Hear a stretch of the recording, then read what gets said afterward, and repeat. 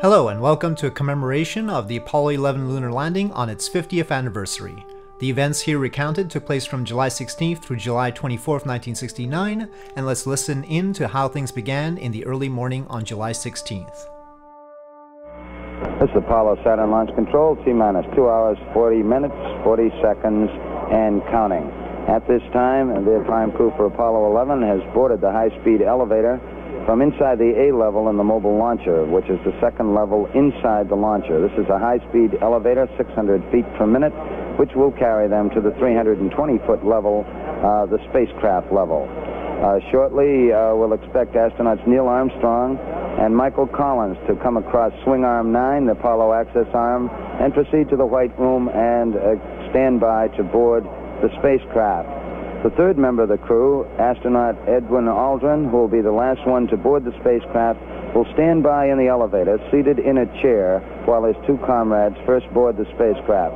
Once Armstrong, who sits in the left-hand seat, and Collins, who will sit in the right-hand seat during liftoff, are aboard, then Aldrin will be called, and he will take his seat, the middle seat in the spacecraft. The spacecraft commander, Neil Armstrong, and the command module pilot, Michael Collins, now proceeding across the swing arm into the small white room that attaches at the spacecraft level. In the meantime, about 100 feet below, we have a team of technicians working on a leaking valve, which is a part of the ground support equipment, a part of the system that's used to replenish the fuel supply for the third stage of the Saturn V rocket. He is proceeding to tighten a series of bolts around this valve in the hope that this will correct the leak. Once the technicians do depart, the hydrogen will again be flowed through the system to assure that the leak has been corrected.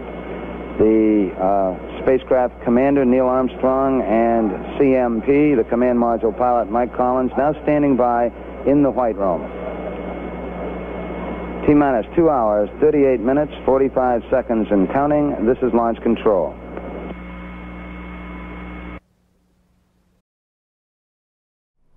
As you heard from the public affairs officer, we are counting down to the launch, and this video and others in this series will present the events properly sequenced so that you can follow along in real time if you choose to do so.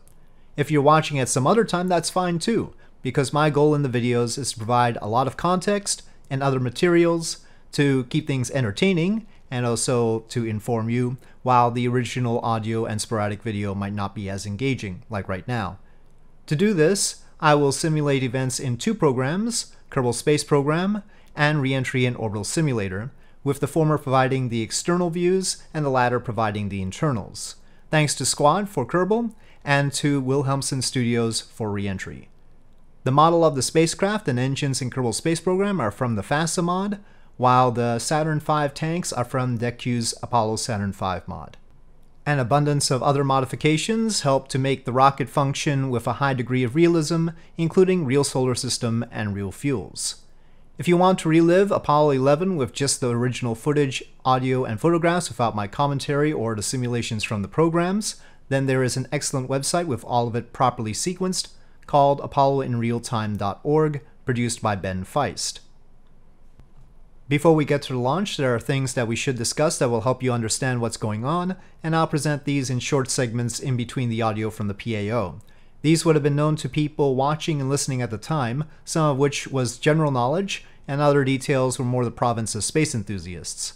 I want to talk about the basic sources of what you'll hear and see, a bit about what started us on this journey to the moon, the people involved, and some technical information.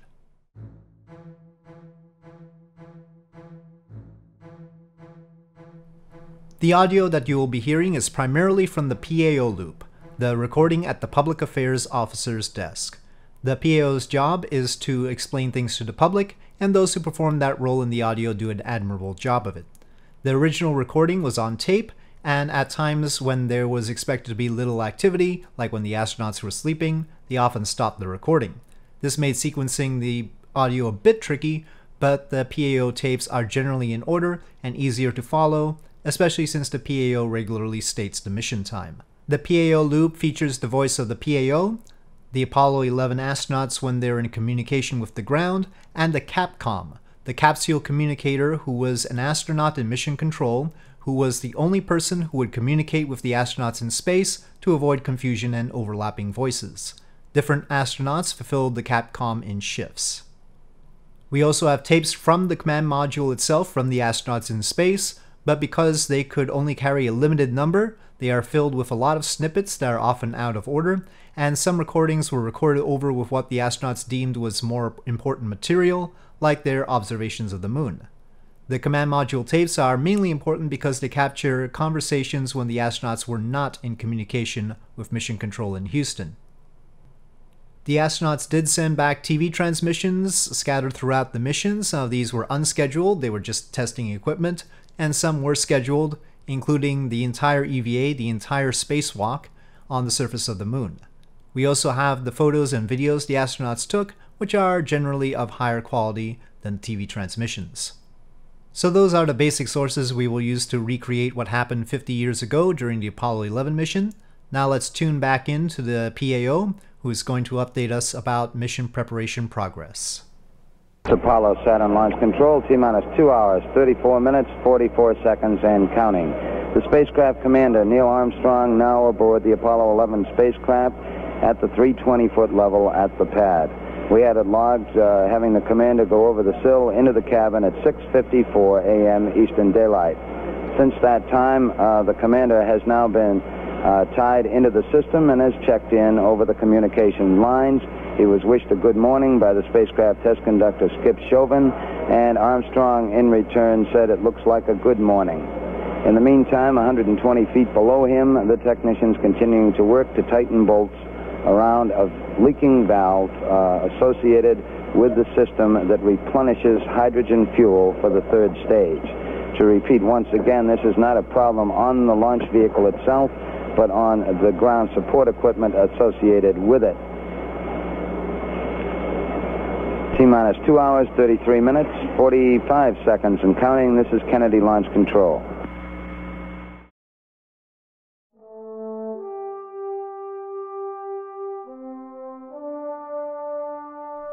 We'll talk about the space events that led to Apollo 11 in a separate segment after the mission is well underway. For now, I want to introduce the major players in the drama.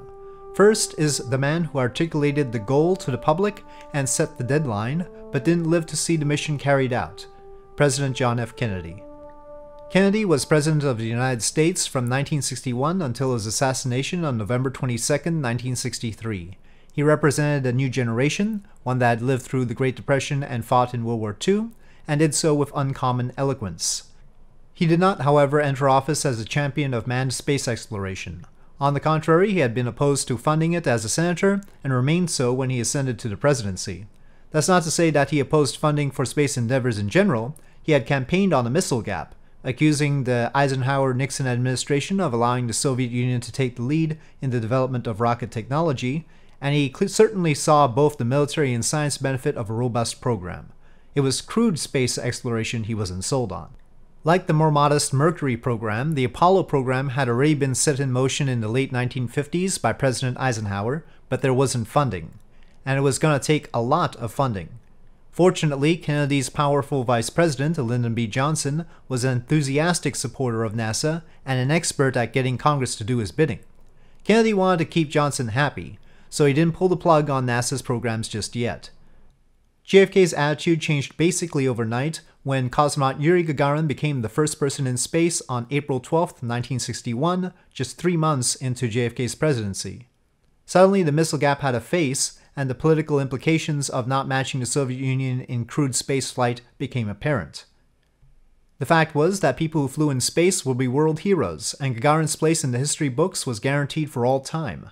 The United States could not afford to stay out of that game if it wished to convince the world that its political and economic ideology produced better results.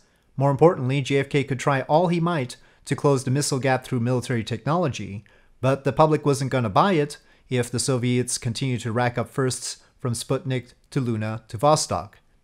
The United States needed to set the narrative instead of being at the mercy of the compelling story of Soviet space accomplishments, and to declare a goal that the United States could beat the Soviets at. So, on May 25th, just a month after Gagarin's mission and before an American had made orbit, Kennedy asked Congress to fund the landing on the moon.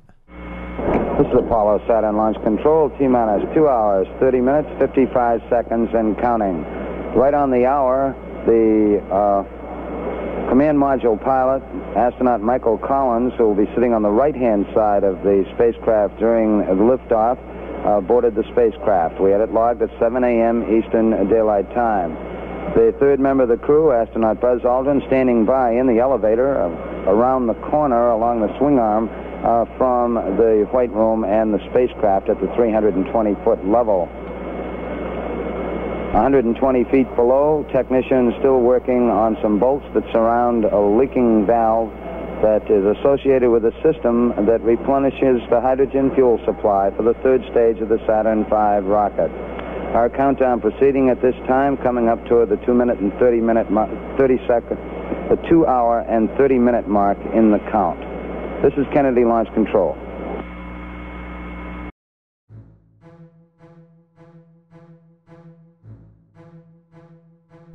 Project Apollo was already a plan waiting to happen. The massive F-1 engines that would power the first stage of the Saturn V rocket had been initially requested by the Air Force in 1955, when nuclear warheads were expected to be larger and missile structure was much heavier. With the advent of the lightweight Atlas rocket, more efficient engines, and miniaturization of warheads, however, the Air Force didn't need it anymore, but NASA became interested. The first static firing of an F-1 engine occurred in March of 1959, 2 years before JFK's change of heart. Wernher von Braun, who had come up with a variety of space exploration plans over the decades, radically revised his vision to incorporate the engine, ultimately coming up with a series of Saturn rockets that included the Saturn C5, now known as the Saturn V. The Saturn series was first proposed in October of 1958.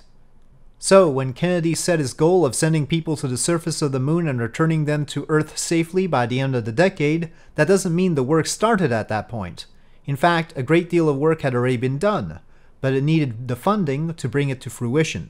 Lots of funding. It wasn't a matter of building one rocket that could go to the moon, but rather building a lot of rockets and spacecraft so that they could be tested, techniques of spaceflight, rendezvous, and spacewalks could be perfected, and information about space and the moon, including radiation exposure and other hazards, could be gathered. It was also about building all the infrastructure to assemble and launch the rockets. On May 25, 1961, about a month and a half after Gagarin's mission, John F. Kennedy addressed Congress to ask for the money. Vice President Lyndon Johnson had a big part to play in laying the groundwork with Congress and rallying support.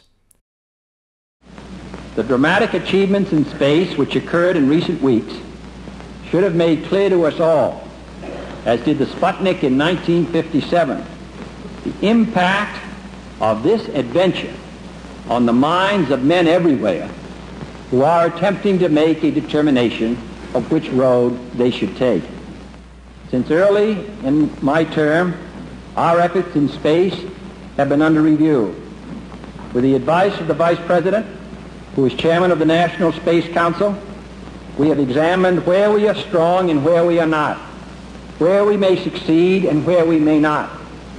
Now it is time to take longer strides, time for a great new American enterprise, time for this nation to take a clearly leading role in space achievement, which in many ways may hold the key to our future on Earth.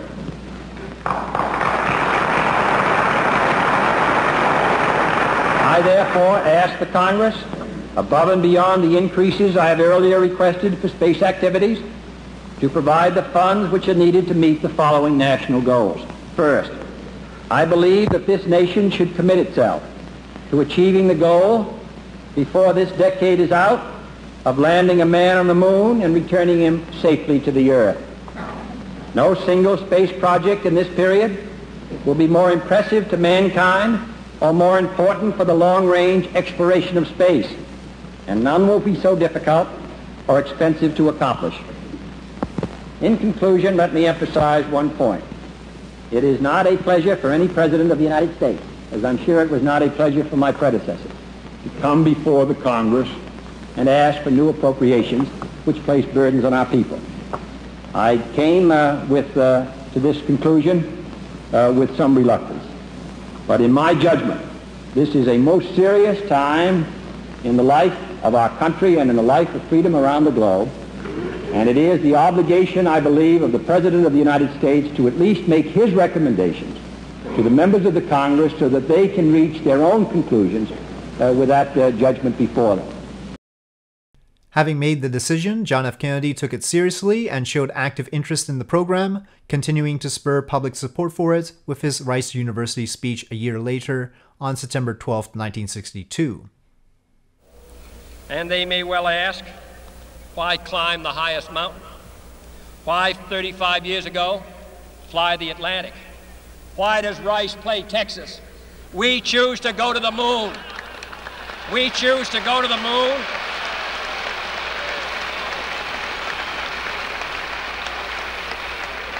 We choose to go to the moon in this decade and do the other things, not because they are easy, but because they are hard.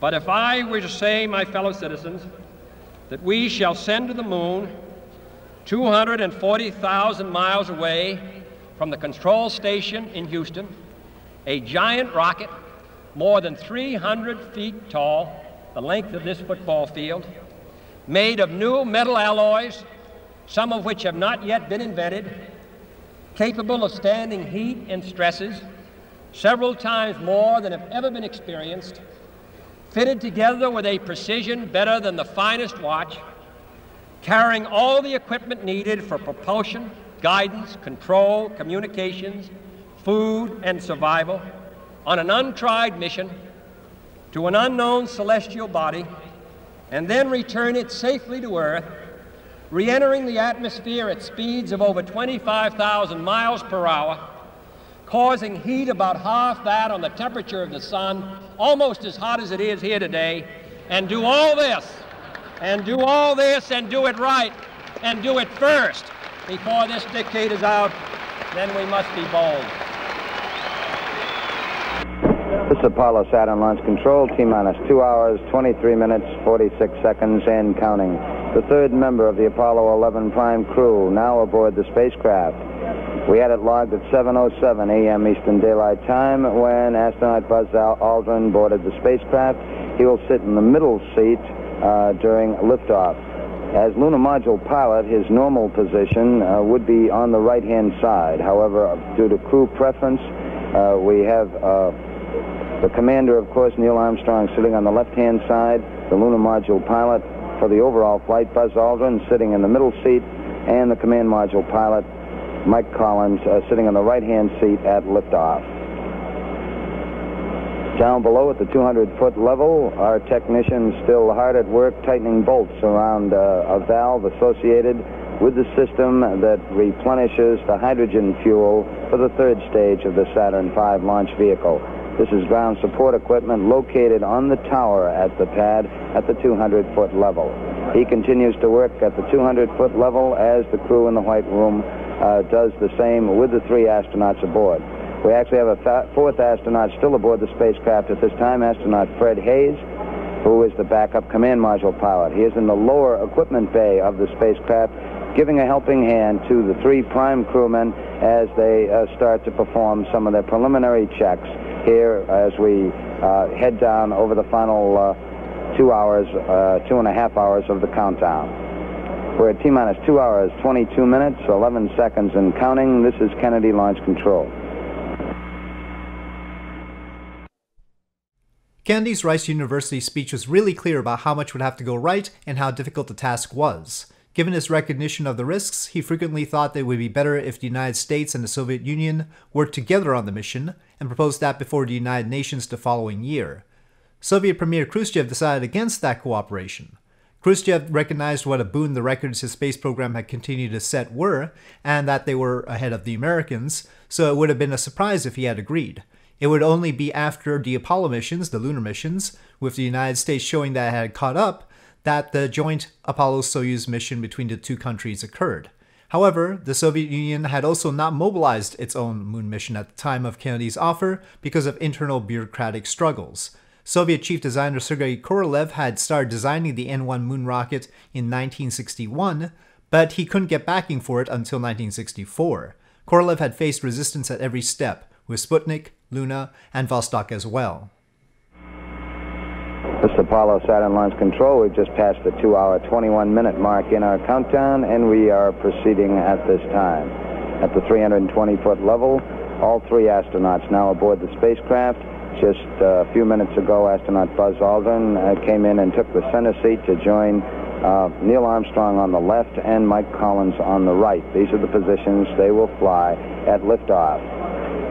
During the process of getting the astronauts checked into the spacecraft, communication cables must be attached to their suits.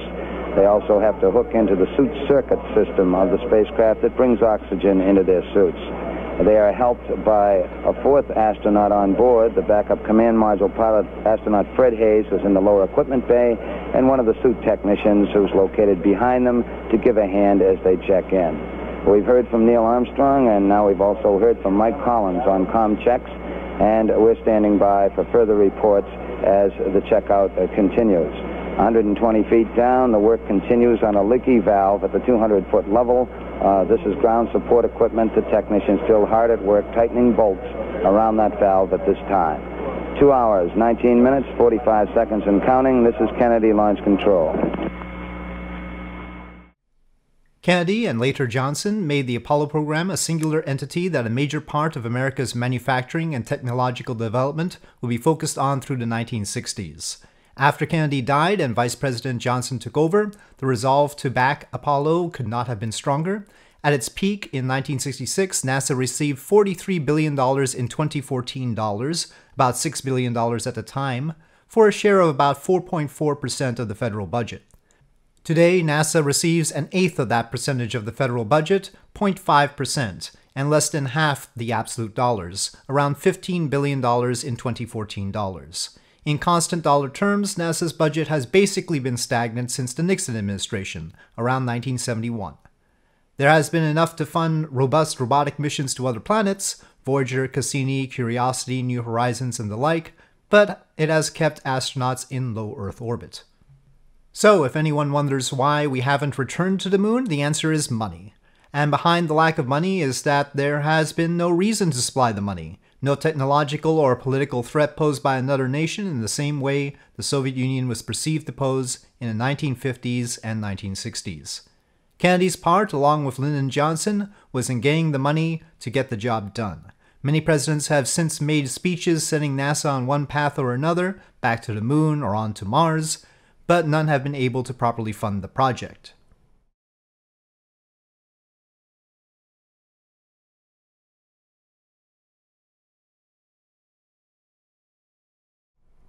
We've already been introduced to the next character in our drama, the Saturn V rocket that would get astronauts Neil Armstrong, Buzz Aldrin, and Michael Collins to the moon.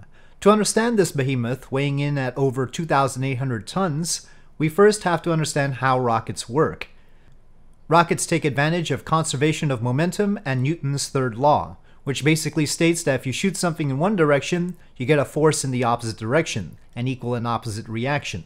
This can be seen by the recoil of a gun when a bullet is fired, for instance, but instead of a sudden impulse like a bullet, a rocket constantly shoots out tons of exhaust. It's more like a balloon with a small puncture. Most of the Saturn V's 2,800 tons is propellant, propellant tanks, and engines, with only 45 tons actually being sent on a trajectory to the moon. The efficiency of a rocket engine depends on how fast its exhaust goes, because that determines how fast the payload is propelled in the opposite direction. On the first stage, that propellant is shot out the back at around 3,000 meters per second or 6,700 miles an hour. The second and third stages are more efficient, but not powerful enough to fight actively against gravity the way the first stage has to, and their exhaust goes at around 4,200 meters per second or nearly 9,400 miles an hour. The way conservation of momentum works, if you shoot 100 tons of material at 9,000 miles an hour in one direction, then you can move another 100 tons at 9,000 miles an hour in the opposite direction. It's really important to understand that, unlike on the surface of the Earth, there is a near complete lack of friction and drag in space, so the Saturn V would like to get itself to space as soon as possible, and do most of its acceleration there. Because of the lack of friction and drag, you don't need to keep accelerating to maintain your path to a destination, the way you have to on a road trip on the ground. That means that once the Saturn V has put the Apollo spacecraft on a path to the moon, the spacecraft doesn't need to do anything to get there, except minor corrections. It doesn't burn fuel all along the way as we do when traveling in the presence of contact with the ground and air. Fortunately, it doesn't take very long to get to space. The air gets thin enough that we can't breathe anymore by the altitude airliners fly at, around 33,000 feet or 10 kilometers in altitude. The Saturn V gets to that point in about a minute, and it has already started to turn horizontal to cease fighting against gravity and work with it instead. You might wonder during launch why the Saturn V just doesn't point straight up all the way. The fact is, the only reason it goes up in the first place is to get out of the drag of the atmosphere. The technical border of space is 100 kilometers or 62 miles up, by which time the atmosphere is extremely thin, though there is still some drag. But that's tiny compared to the girth of the world, which is about 6,370 kilometers or 3,960 miles in radius. What the Saturn V seeks to do is to stop fighting gravity as soon as possible by going fast enough horizontally that the curve of the Earth drops away just as fast as gravity is pulling the spacecraft down. It's aiming for a straight line path, but thanks to gravity ends up in a loop around the Earth known as an orbit. In this orbit, it hasn't lost any of that horizontal speed, about 7.8 kilometers per second or 17,400 miles an hour, because gravity only affects its vertical speed. Could a rocket point straight up and try to get to the moon? Yes, but it would be fighting against gravity all the way, and that wouldn't be as efficient. Earth's gravity is a phenomenal burden to spaceflight. Consider that while it takes 7.8 kilometers per second to make orbit, it only takes 3.2 kilometers per second more to get to the moon. That's not to say that gravity won't be fighting you on that trip. The moon is still in Earth's gravity well, and since your path to it is not tangent to the ground anymore, all along the way the spacecraft is slowing down. When initially put on its path to the moon, the Apollo spacecraft will be going at about 11 kilometers per second. But by the time it gets to the point where the moon's gravity is dominant, that will have dropped to only a few hundreds of meters per second, a few hundred miles an hour, losing more than 95% of its velocity because of Earth constantly trying to pull it back.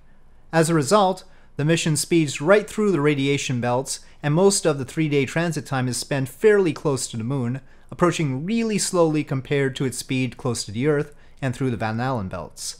In fact, Apollo 11 was placed on what's called a free return trajectory, meaning that it would pass by the moon in such a way that if anything were to go wrong, it would automatically be flung back to Earth. That's not hard because, as I said, Earth has been trying to bring it back the whole time.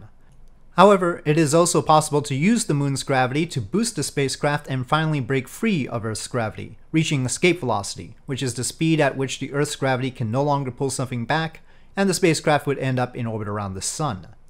Escape velocity is only a bit more than what we need to get to the moon, a couple of 100 meters per second or miles an hour, but since we're only trying to get to the moon, we don't want that extra bit of speed. Actually, if in orbit you were to accelerate the craft to another 7.8 kilometers per second, double the orbital velocity, that would be enough to get you all the way to Saturn. Because travel on the ground works so differently from travel in space, it's often hard to wrap one's head around the way things work up there. Because things in space don't need to burn fuel in order to keep going the way they have been, it doesn't make sense to talk about a vehicle's range. To get from one place to another in space, though, you need to change your orbit. When the Saturn V takes astronauts to the moon, it will first get them into a low Earth orbit, and then change that orbit into one that intersects the moon. To do that takes a change in velocity, so a space vehicle's capability is not measured in a distance, like a 300-mile range, but rather how much it can change its velocity, a number often stated as delta V. Delta is the symbol for a change in something, and V stands for velocity. In the Apollo tapes you will also hear delta P, which means a change in pressure. Anywhere you want to go in space, there's a definite amount of velocity change that it will take to get there, and the moon takes 3,100 to 3,200 meters per second from low Earth orbit, depending on how fast you want to get there. Making a tight orbit around the moon takes another 800 meters per second. A normal landing on the moon takes 2,000 meters per second, though the lunar module has a descent budget of 2,600 or so, depending on its load. So by seeing what each phase of the mission will take, you can get a delta V budget that dictates the way the spacecraft are designed and how much propellant each stage will carry. It doesn't make sense to carry more propellant in the lunar module because it already has substantial margin for landing, and the rest would not only be wasted, but also mean everything else, including the entire Saturn V rocket, would have to be heavier.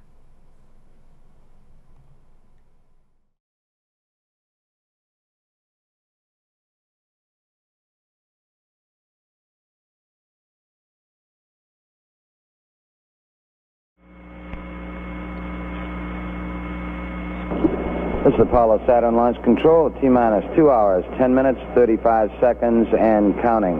At the 320-foot level, the fourth astronaut aboard the spacecraft regretfully leaves at this time.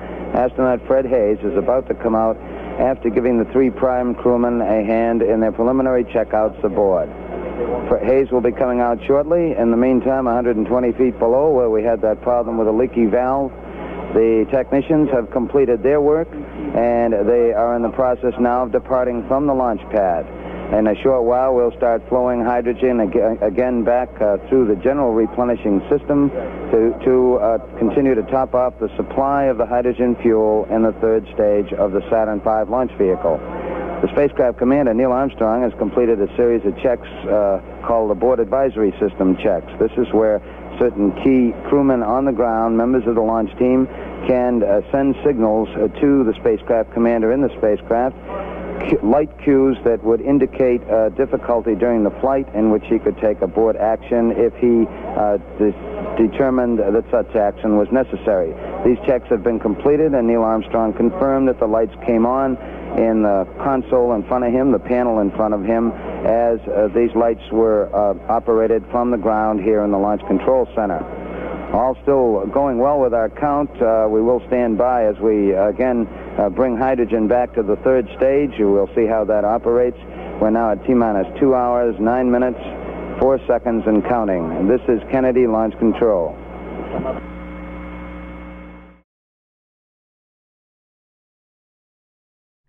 A bit of an aside, since we're currently seeing the pad crew prepare the command module for the closure of the hatch. The command module is the conical spacecraft that the astronauts launch in and will eventually come back to Earth in.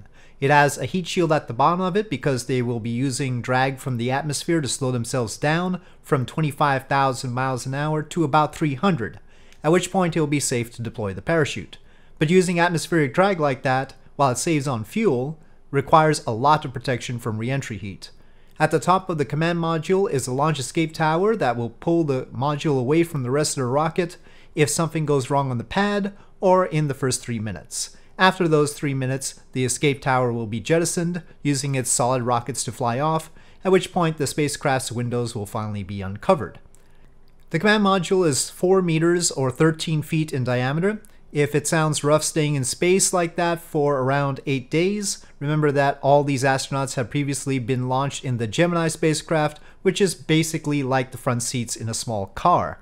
There are 2 reasons why a smaller volume is more acceptable in space than on the ground. First, you can actually use all of it because nothing is tying you to the floor. The spacecraft seems a bit more roomy when you can look at it from all sorts of new angles as you float around in weightlessness. Second, without anything pushing back on you like the ground or your seat, exerting pressure on your body, you don't get aches, so you can be perfectly comfortable staying still. That said, it was still probably a relief to return to the surface and enjoy the sheer vastness of the world.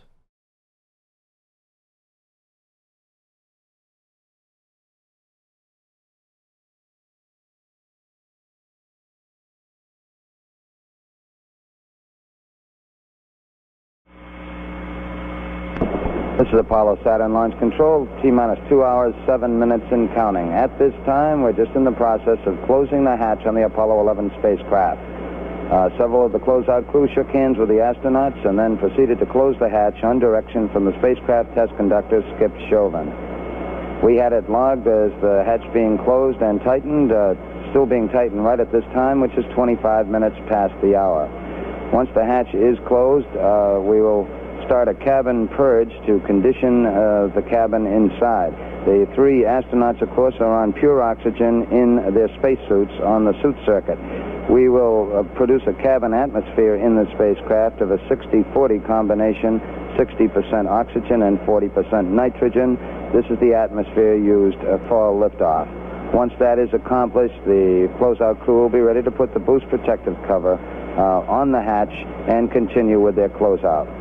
The hatch being closed at this time, we are proceeding.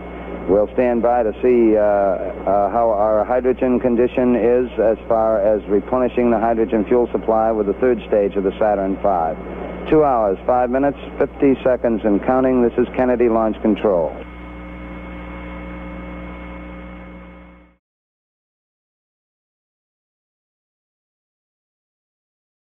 Back to the Saturn V, let's try to understand what we'll be seeing during the launch. The rocket is built with 3 stages so that I can dump the extra mass of tanks and use smaller, more efficient engines when fighting against gravity is no longer necessary.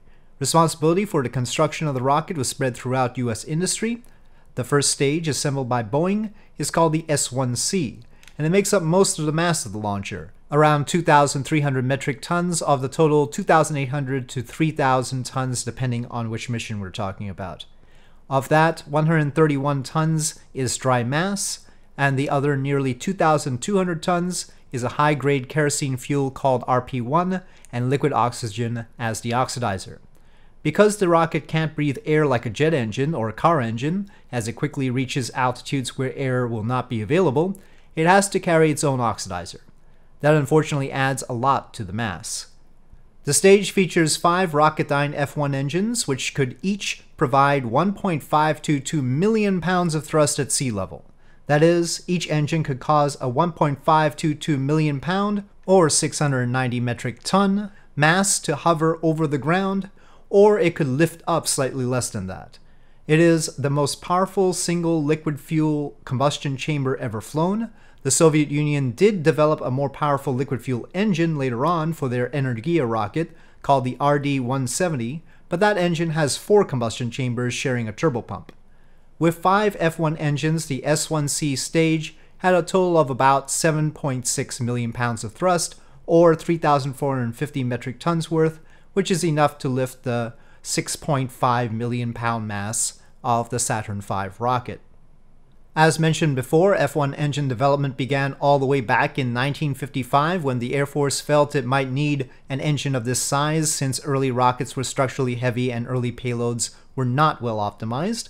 Parts of the engine had been tested starting in 1957, and a full F1 engine was first test fired in 1959.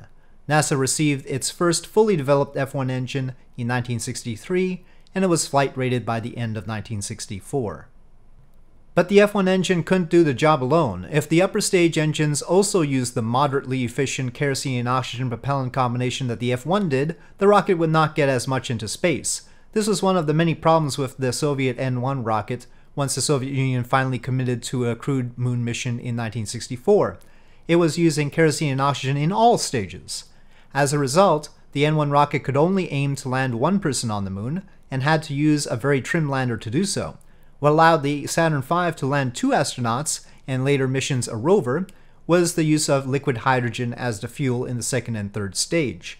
Now, liquid oxygen is already tough to handle and to build tanks for, since its boiling pressure is negative 183 degrees Celsius or negative 297 degrees Fahrenheit. Even with good tanks, there's some boil off, so you'll see a rocket filled with liquid oxygen produce a vapor on the launch pad as it releases the oxygen that has boiled off. It replenishes that lost oxygen using propellant feed lines all the way until launch, when those lines are severed. Liquid hydrogen is worse. Its boiling point is negative 252.87 degrees Celsius, only 20.28 degrees above absolute zero. It is very difficult to store and boils off profusely, though it is handy for cooling the engine nozzles and combustion chambers, so it's passed through tubes along the engine to keep the structure of the engine cool while the interior of the engine is hot. Much hotter than the F1 engine gets because hydrogen and oxygen release a lot of energy when they combust. The product of that combustion is also lighter than with kerosene and oxygen, so it gets shot out the nozzle of the engine faster, which leads to better efficiency. That exhaust is in fact water, H2O, so that any hydrogen and oxygen engine creates a cloud when it runs. When they test hydrogen and oxygen engines, you get some rain in the downrange direction. The main exhaust from a kerosene and oxygen engine is carbon dioxide with a lot of water and other stuff mixed in. Overall, that's heavier than the water, so it gets shot out the back of the rocket slower.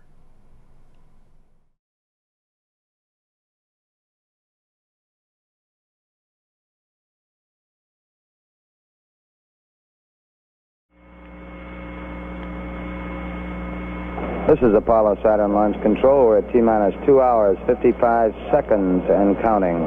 We're approaching the 2-hour mark in our countdown, and we appear to be proceeding satisfactorily at this time. The crew aboard the spacecraft at 320-foot level.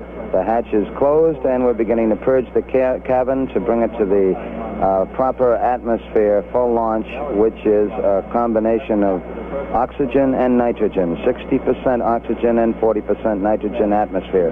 Of course, the astronauts themselves are breathing pure oxygen through their spacesuits.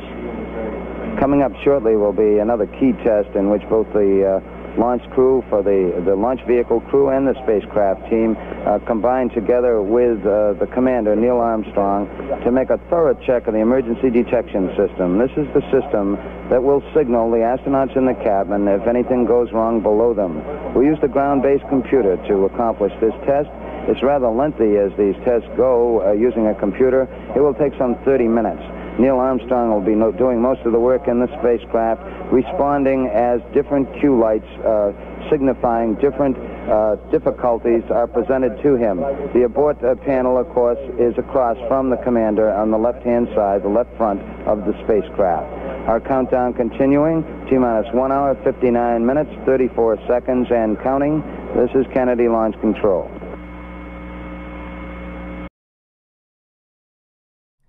Continuing with the Saturn V, the second stage is called the S2. It was built by North American Aviation, and it features 5 Rocketdyne J2 engines which burn hydrogen and oxygen. At the end of the first stage, the rocket has enough momentum to coast upward for another 1 minute and 40 seconds before starting to fall to the ground, so the S2 has some time available to it and doesn't start with enough thrust to fight against gravity directly. It takes advantage of the time given it by the first stage, and by the time it has reached its peak, it's already at the target orbit height of about 180 to 200 kilometers, or around 100 nautical miles. Instead of using most of its thrust to fight against gravity, it just uses a little pitch to remain at the height to give it more time to finish adding horizontal velocity.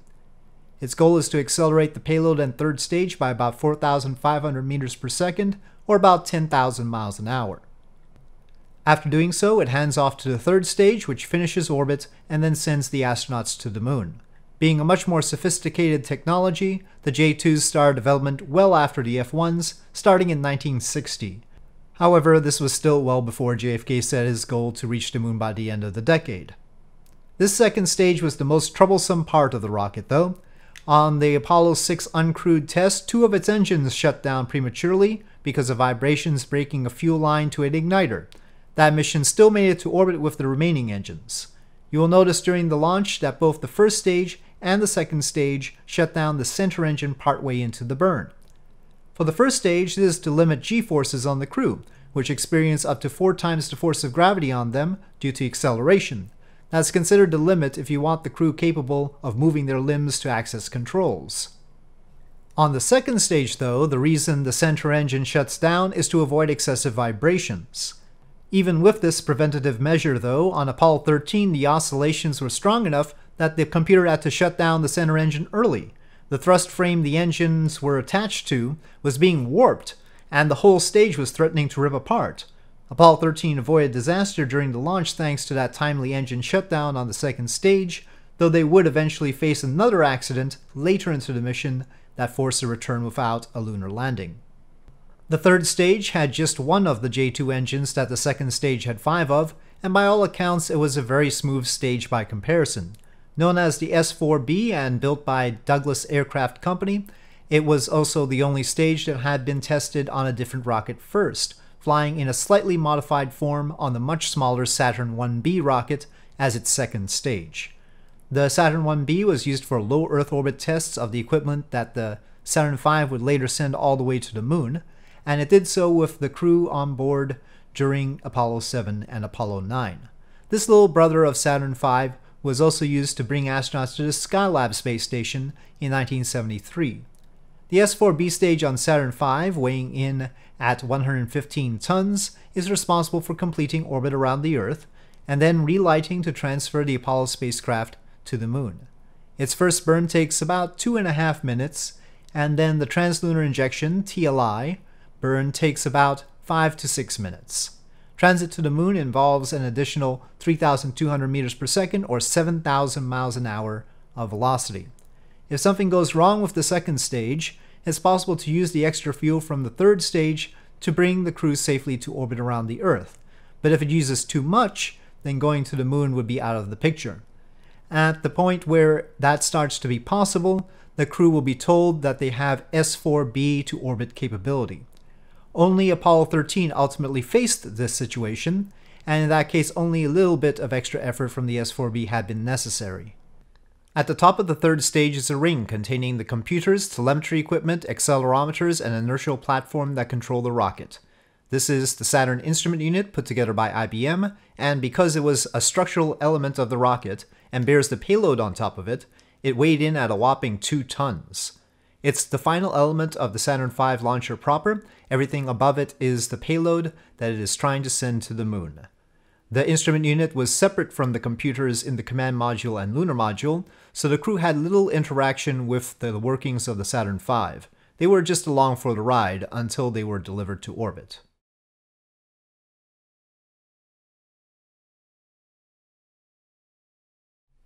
The rocket was designed by Wernher von Braun, who had been brought to the United States from Germany after World War II, along with hundreds of other German engineers who had worked on the V-2 rocket program during the war. Von Braun had led that destructive program, causing countless deaths in both Britain as well as in Germany, where the working conditions in the rocket factories had been deliberately atrocious. He had been a member of the Nazi Party, but insisted when questioned by US officials that he had only joined to continue his rocket work. To be sure, he didn't seem devoted to any political views or anything beyond a single-minded determination to send humans into space and to the moon, a project he was dreaming of since his student days in the early 1930s. He had actually been imprisoned by the SS briefly during the war under false charges of communist sympathies that he was eventually cleared of, so apparently even the Nazi government wasn't totally sure of his loyalty. Officials in the United States were by no means quick to take advantage of von Braun's expertise, however. They wanted to know about the V-2, but didn't care about his other designs, plans, or to involve him in ballistic missile development. The press was not kind to the former Nazi engineers either, but von Braun decided to submit his vision of humanity's future in space to Collier's Weekly, and that sparked public interest. He also published a book called The Mars Project in 1952, and became an advisor to a Disney feature called Man in Space in 1955. It took a decade for von Braun to gain some level of acceptance. Thanks to his rocket work at Redstone Arsenal, he had modified his V-2 into the Redstone rocket, and a variant of it was ready to deliver America's first satellite, Explorer 1, into orbit.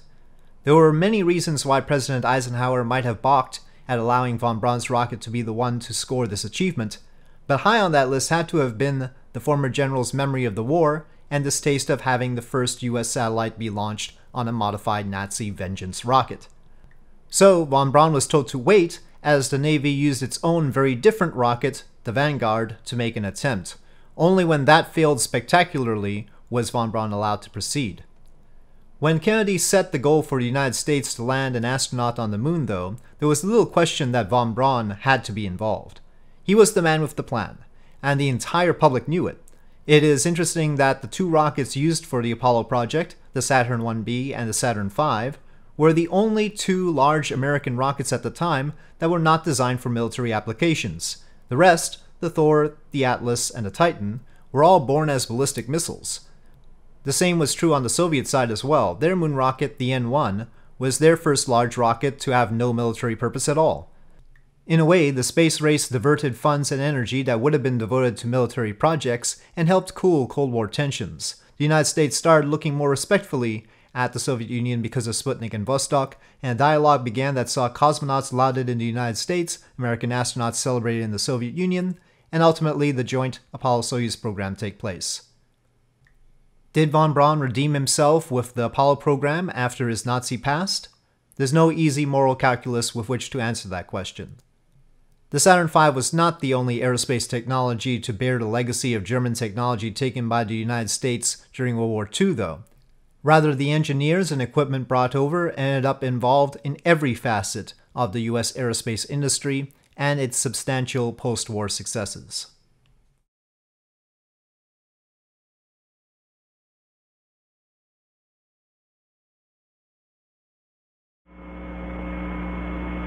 This is Apollo Saturn Launch Control, T-minus 1 hour, 50 minutes, 55 seconds and counting. We're proceeding with the countdown for the Apollo 11 mission at this time, and it's going satisfactorily. At this point, the spacecraft commander, Neil Armstrong, in the process of working the emergency detection system test. This is a check of the emergency detection system, working with the launch crew here in the firing room, and also the spacecraft team in control rooms back at the Manned Spacecraft Operations building here at the Kennedy Space Center. All going well with these tests at the present time. We're flowing hydrogen back into the third stage of the Saturn V launch vehicle after having difficulty with that leaking valve. It appears that we are bypassing the use of the valve directly in loading the hydrogen aboard, but we are getting the hydrogen back in to replenish the supply. All appears to be going well at this time. Weather is go. We're coming up on 1 hour and 50 minutes. This is Kennedy Launch Control.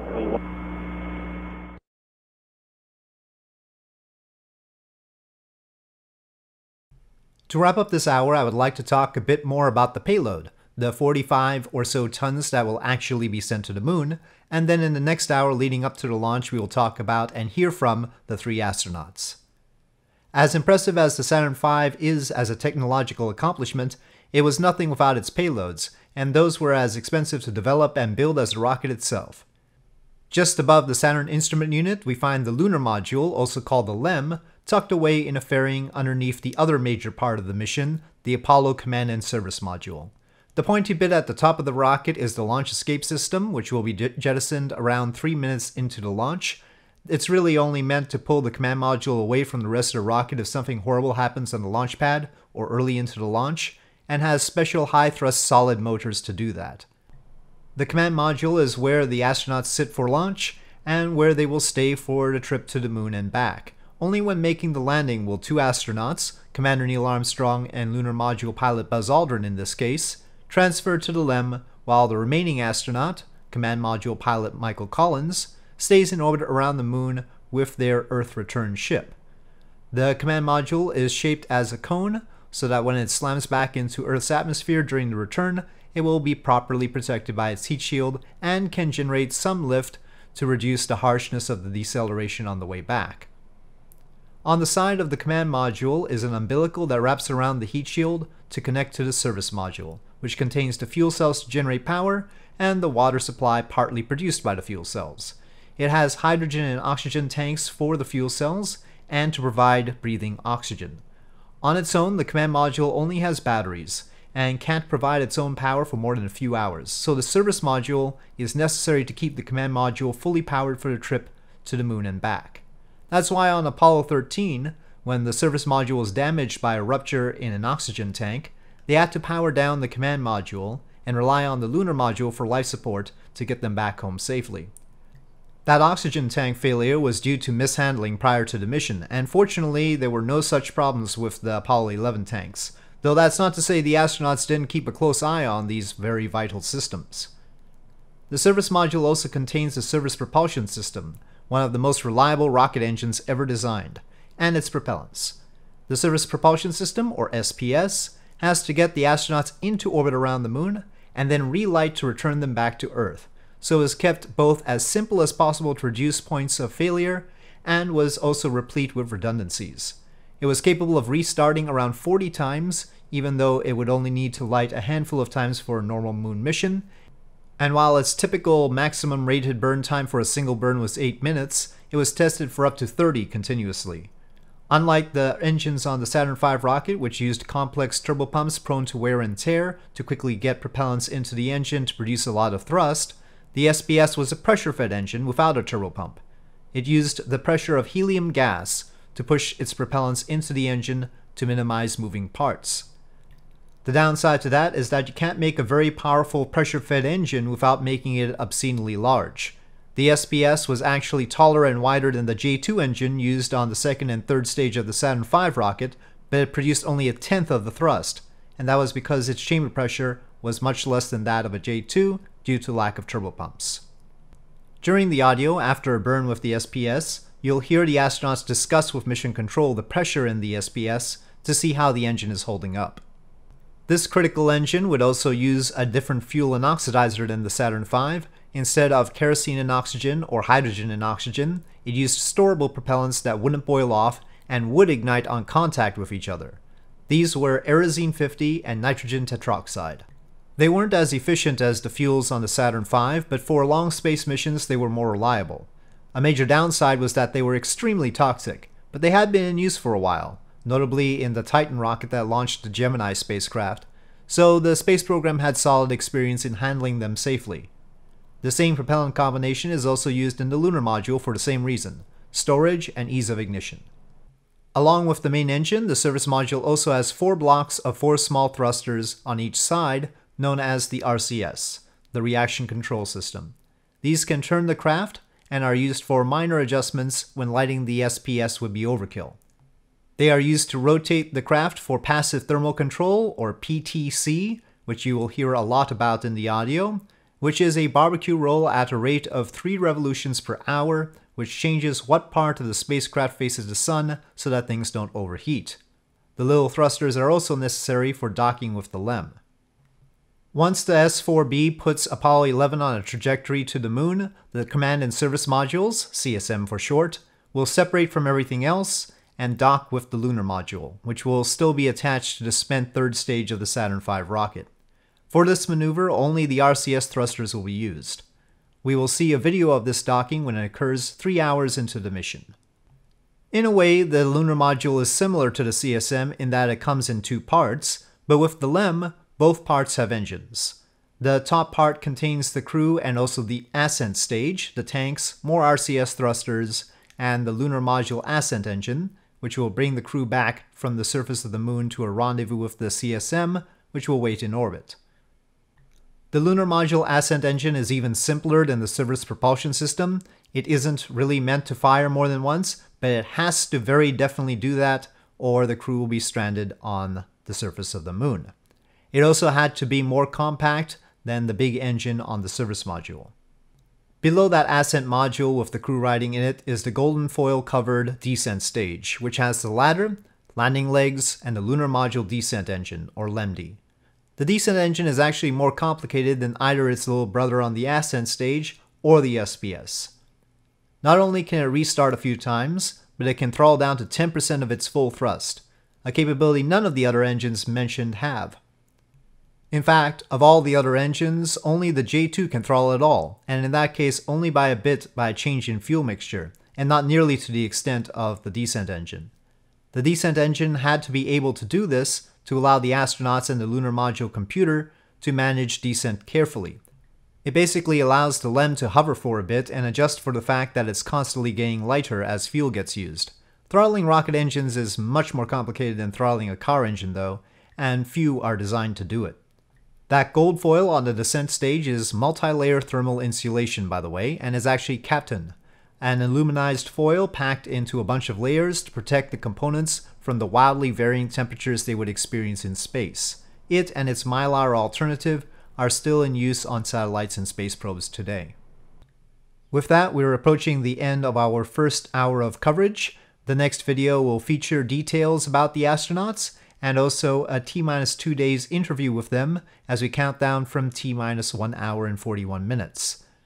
The video after that will contain the actual launch, and my own narration will substantially diminish as I'll have introduced what I wanted to introduce, and the voices of the PAO, Capcom, and the astronauts will be our main focus. The videos will not all be the same length. That will depend on what's going on, as I don't want to interrupt critical parts of the mission, and of course slower parts of the mission will be lumped together in longer videos as well.